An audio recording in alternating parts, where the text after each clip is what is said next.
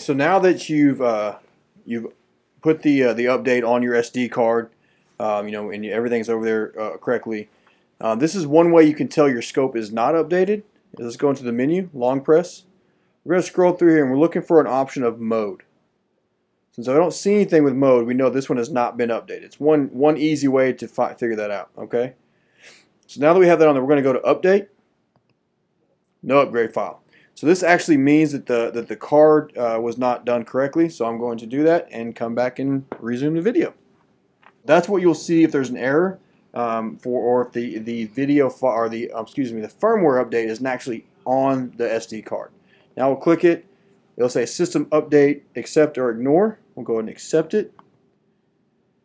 And this actually takes a few minutes, so we'll let the video play so you can see how long it should take, so you have a good idea, so you're not worried about anything being wrong.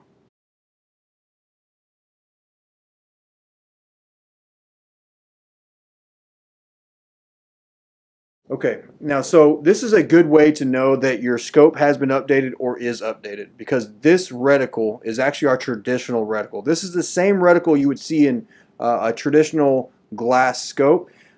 You would zero this at 100 or 50 yards, wherever you would zero your traditional rifle, and this is where that zero would stay. So you can tell also when I go up here to select the yardage, I can't change that. I can't actually change the reticle itself. Or the yardage itself. The only change you can make here would be if I long press, go into the reticle. I can actually change this to a red option. But once again, this is just a traditional reticle where you would put in a zero and that's where it would stay. We do not recommend doing anything in this mode besides just using it once again for a traditional reticle. So let's go here to mode, and then we'll actually kind of walk through the differences in the update.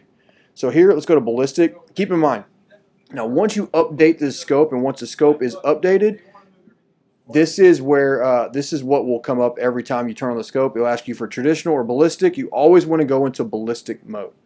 So select ballistic. Now we have just a standard crosshair style reticle, which there will be more of these added later on. But here you've got you've got your different options for which reticle you want. So we'll stay with red, just kind of so it's easier to see in the video.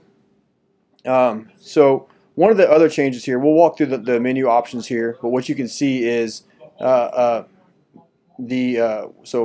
sleep mode. We'll go in here. The good use for sleep mode is obviously to save battery power, but let's say you're in a blind or you're somewhere and you actually want to let the scope rest and you have the app running. You can see what's going on through the app while it's streaming, while this is in. So you see now it's off. Go ahead and do a quick press the power button, back on, and we're back running, right? Next option here. So this is another update with the new firmware. It's actually a smart range finding bracket. So we'll turn this on. Let's go ahead and go whitetail. It's almost deer season here in Texas, so let's go ahead and get whitetail deer on there. You notice here, right here, it has the size. This is the average known height of an animal from ground to shoulder, so it kind of gives you kind of a good measurement of a distance, and we'll walk through how that kind of looks too as well. So let's go ahead and so let's say that you live in the northern part of the United States, where your deer are a little bit taller, a little bit bigger bodied. What you can do is actually change the height here. Let's select that. Say I want to make this. Let's go 37 for easy conversation's sake here in a second. Get real granular with it. 37. There we go. Okay.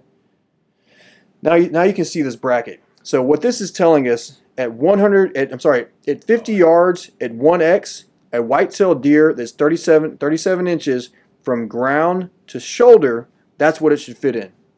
So let's say I have a range where I get to sight thing. I have a range that will go. Let's take this up, and you notice this is actually a little bit slower once you have that bracket. Let's say we have 150 yards. So I know at 150 yards that my rifle is dead on. I am super confident in the ability to take a shot at 150 yards. So at 4x, 150 yards from ground to shoulder, this is where a whitetail deer should fit. So that way, when you take that shot, you're making an ethical shot that you're zeroed in. So at 150 yards at 4x, that's exactly where that is exactly what 37 inches will look at that magnification at that distance. As you change your magnification, as you change your distance, that bracket changes size as well. There's a long list of animals in there. If there's not one in there, there's actually an option for manual, where you can you can put your own height in. So if you're hunting squirrel or whatever it is, right? So let's go into the next mode here. Update. We already went over that. That's how you update the file. Day, night, obviously it's day and night mode. You see that red tint, now you're in night mode. Also, you can see down here the moon. Go back to day mode. We have a sun, right? This is another change too with the firmware. So typically in the past, what you would have to do, let's say that I want to shoot a 223, I'd have to go put in 223 to get to that profile, and I want to switch to a 308, I have to go put in 308 or wherever that profile was. Well, now what we have is you actually put a list in here. So let's say we're going to go, let's go to one of the most popular calibers out there right now is a 6.5 Creedmoor, right? We're going to type in 6.5 Creed, 6.5. Okay. And go down here and select 6.5. Now you see down here, it actually says 6.5, right? 6.5.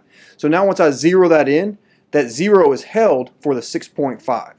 Now I can go back here, same thing, go to that bullet icon, select 223. Now I'm back to my 0 for the 223, right?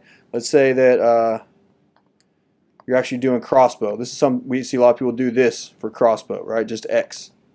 You do whatever you want to. You can put 45, whatever you want to make sure that this makes the most sense for you. Now we have another profile, so I can save my profile for the crossbow. We'll have more videos later on about sight in and how to focus and all that. But this is kind of a good selection, right? So let's say we're going to go here. All right. That kind of gives you the idea of how to put your different systems in and hold that 0 for each system. Make sure you save those and move around. Another change here is going to be the settings. So obviously Wi-Fi on and off. If you're going to be running your optic, you need to make sure, or I'm sorry, running the app, make sure that the Wi-Fi is running there. Another change here is actually we added an option for, so if you're running our rechargeable batteries, the ones that come with the AccuFire, you actually can see the exact percentage from 1 to 100% to let you know when that battery is going to be dying. With the store-bought non-rechargeable, what you will see is actually a greater than or less than 50% to kind of let you know how much time you have left on those batteries. Factory reset is now in here as well. This is one place where you can actually change your brightness. So you can change your brightness here. Or you can come here, go long press, past the menu. Now you're in your brightness. Okay. Let's get out of this. This is where all your pictures, and we don't have any pictures or videos here, but actually I can show you real quick. Let's do a quick press to the power button. We just took a picture. Right? So now we can go in here. This is going to show us where all our pictures are.